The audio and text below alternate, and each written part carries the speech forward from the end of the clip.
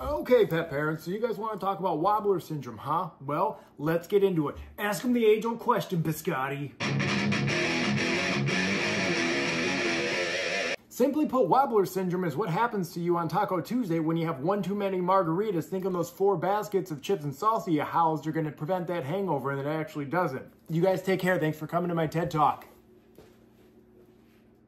So the animal version of Wobbler Syndrome is a neurological/spinal condition that affects Doberman Pinschers and giant breed dogs, like your Great Danes, your Mastiffs, your Berners, your Old English Sheepdogs. You get the picture. There's 2 scientific names you may hear wobblers referred to as, the first one being cervical spondylomyopathy, and the second one being cervical vertebral instability. Now, if we take that second one and break all of these words down, cervical means your neck. Vertebral is referring to the vertebrae or the bony portions of the spine, and instability means not stable. So we can assume based on this that there's going to be something happening in the neck that's going to lead to spinal instability. When we get down to the nitty-gritty, Wobbler Syndrome can more or less be any combination of several different things that lead to that instability, with the first one of those things being something called stenosis of the cervical vertebral canal. So in every vertebrae, there's something called a vertebral canal, which is basically just this tube that the spinal cord itself goes through. Now, stenosis means narrowing. So what's happening with this first thing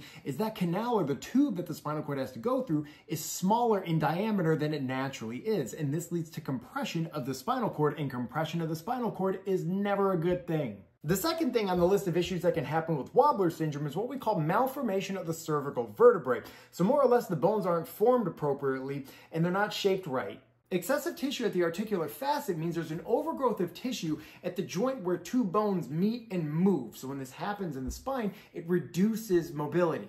The fourth issue is hypertrophy of the ligamentum flavum, tomato, however you want to say it. The purpose of that ligament is to provide extra stability and support to the spine. Now, when the ligament hypertrophies, it gets very thick, and that thickening prevents the spine from moving appropriately. And there's 2 forms of Wobbler Syndrome. The first one is what we call osseous associated, where as the pet's developing, abnormal changes in the bone are what lead directly to the compression of the spinal cord.